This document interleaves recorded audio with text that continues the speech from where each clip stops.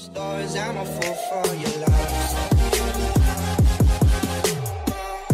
is up guys, I hope you're all doing great. In this video, like the title says, I'm going to be showing you how you can find and fix any of the things that aren't working correctly in your Unreal Engine 4 projects.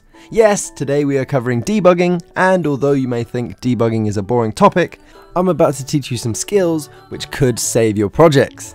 Before we start, a quick shout out to my Patreons for supporting me. Welcome Brian, welcome Carl, and welcome Dane to the team, and thank you guys so much for joining.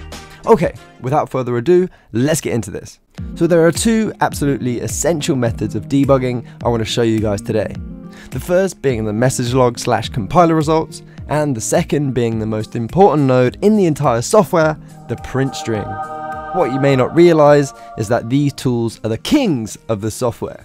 Let's start with the message log / compiler results. So these tools quite literally tell you what you've done wrong.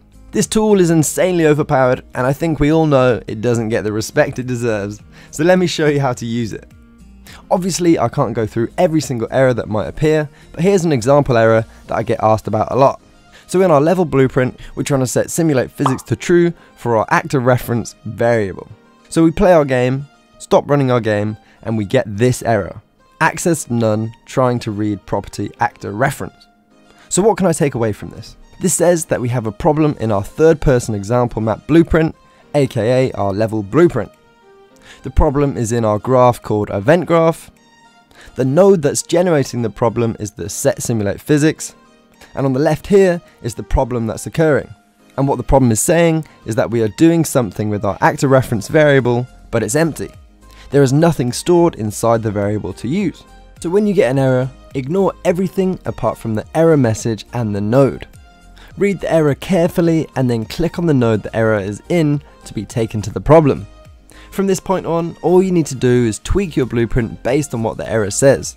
For the error I've used, all we need to do is give the variable a value and it's fixed. Okay, that is just one of the king tools for debugging. Now what about the print string? So for those of you who don't know, the print string prints out a value and you can throw it in your program at any point. Now what you may not know is just how many ways this can be used. So let's go through some examples. So we can take any of our variables and plug it directly into the print string and it will print out the variable value. This is an amazing way of keeping track of what's stored inside variables, or if bools are true or false. Okay, next example. Let's say you're working with two locations and you want to compare them, or just generally keep track of both of them at the same time. So what we can do is use the append node to combine two strings together. We can plug a location into the second append slot, and we can type out whose location it is in the first slot. Now when printed out, this will combine the two strings. If we do this for two actors, we can directly compare the two locations.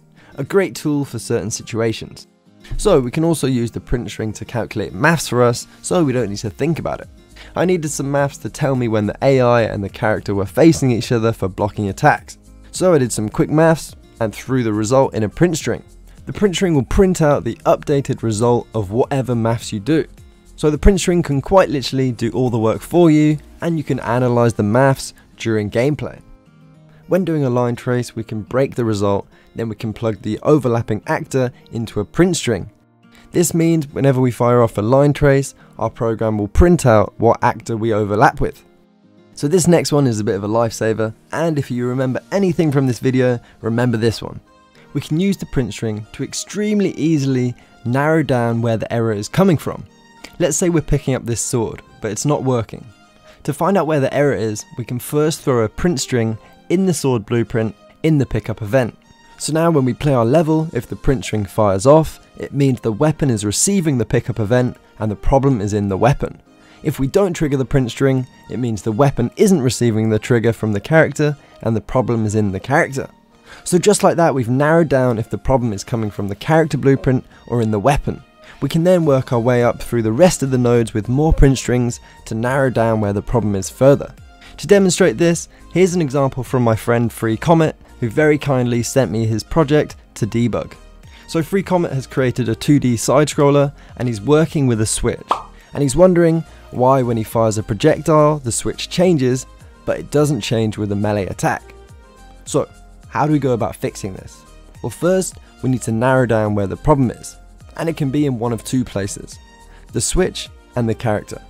So let's narrow this down by adding a print string in the switch to see if the switch is receiving the call. And we can see the print string isn't triggering with a melee swing. This means the problem lies in the character, as the character is failing to trigger the event in the weapon. So let's check out the character blueprint. This overlap is the trigger for when the switch should change. So let's throw in a print string to see if it's triggering when we're overlapping the switch. Okay, so the overlap box isn't triggering. Let's check out the collision settings. So we can see the problem is in the collision settings, as the collision box is set to ignore everything except the pawn. So if we quickly add a new overlap box and plug it into the trigger, we can see it's now working. So the fix to the project wasn't important. What I'm trying to show you is the steps you should take when you come across a problem yourselves. You can see by going through things sequentially, you can narrow down where the problem is occurring from until you find it, and then you can fix it.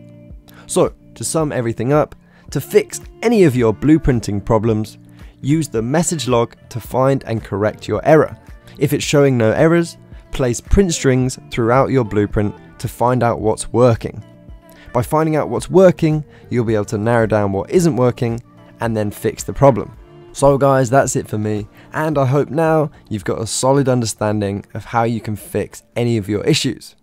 But regardless, feel free to ask me any questions in the comment section. Thank you so much for watching, and I'll see you all next time.